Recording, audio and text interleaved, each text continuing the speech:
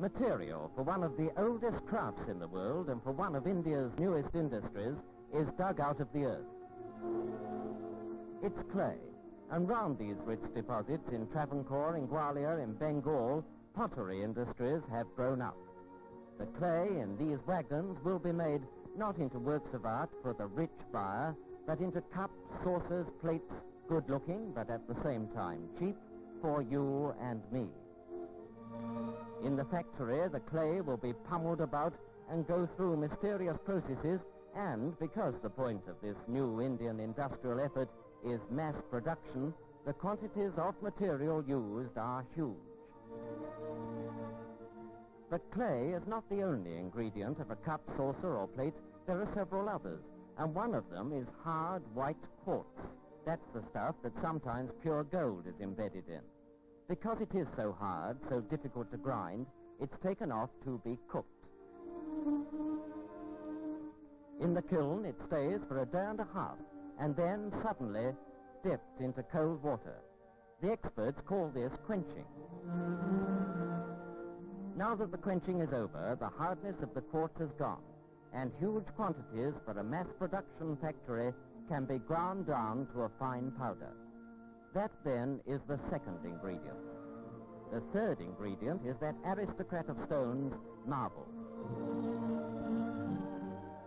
And then the fourth and last ingredient, another stone called feldspar. You'll remember the line about the potter kneading his wet clay in the famous poem. Well, modern pottery making isn't quite so simple, and here the marble and feldspar and quartz are being mixed in a machine which may not inspire poetry, but certainly looks efficient. But the clay still has to be wet clay, and here comes the water.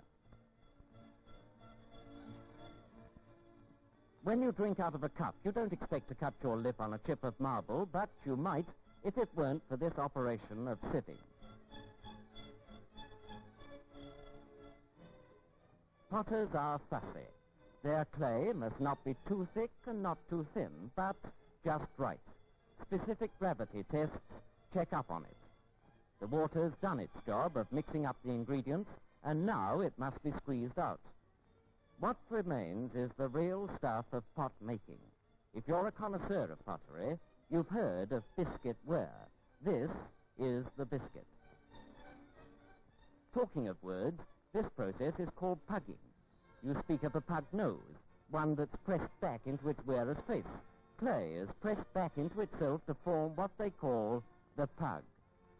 To turn the pugged clay into a simple thing like a cup is as straightforward as you would imagine. This is how it is done.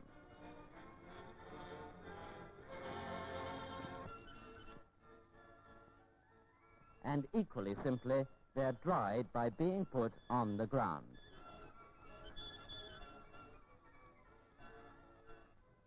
Making a plate is just the same as pressing your signet ring onto sealing wax.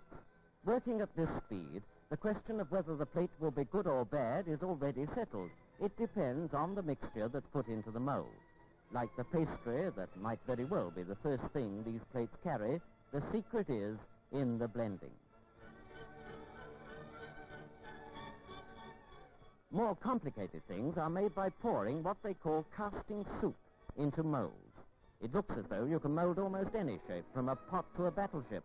That is not true. As the soup flows in, it plays tricks that might ruin a badly designed mold. But that has not happened here. The men who made these molds knew every trick of the soup as well as they know the temperaments of their wives. And the soup has behaved itself. With their skill, they have molded the features of the men who have molded India's history.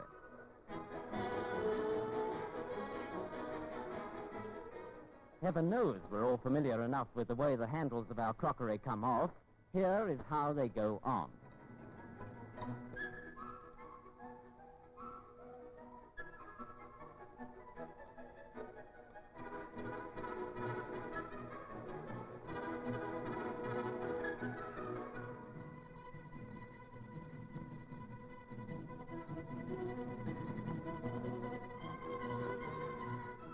We've seen pugged clay and clay soup. Here is powdered clay, the only sort that makes a satisfactory tile, or, as you will see in the next machine, ink pots.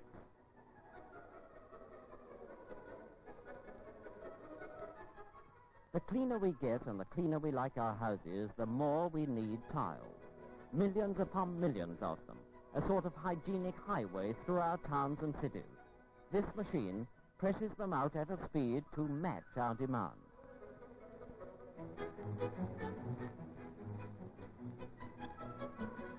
But so far, nothing in our story holds water. For that, the cups and all the other objects must be baked after being set out in clay containers.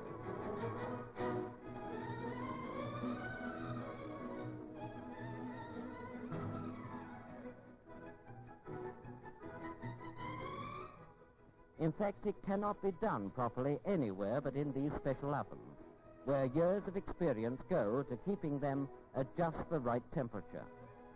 Millions of failures taught potters just how hot to get their pots, just how long to let them cool. It doesn't occur to you when you buy a cup that if you put tea in it, the tea will ooze out onto the tablecloth. It might if this baking wasn't properly timed. After the technician comes the artist.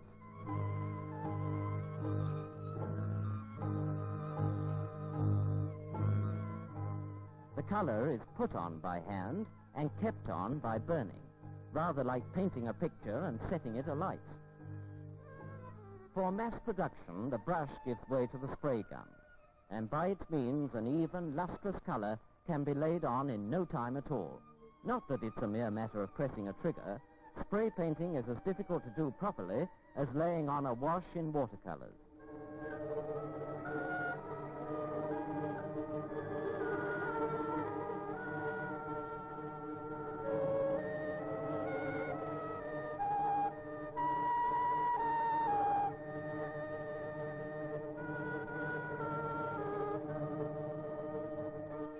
But when it comes to painting the lines on plates, it seems that one more lever and the whole thing could be done by a machine.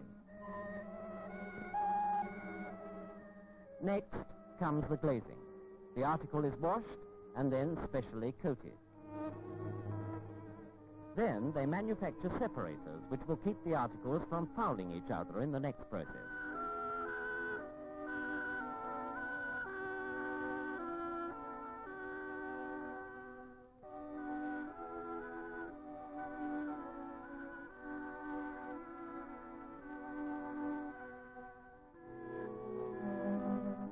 They're now on their way to the final baking.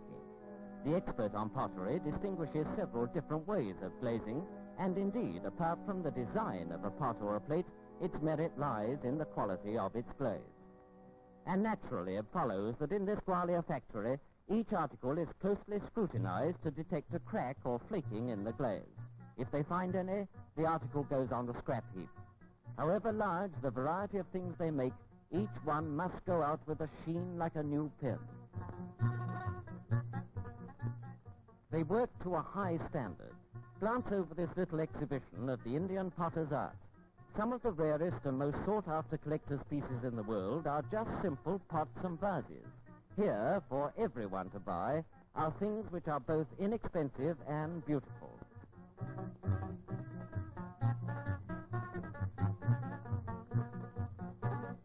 The manager in his office can look back over the whole process, from the clay and the earth to the shining piece ready for sale. These master potters turn the very stuff of the soil of India into beauty. Another Indian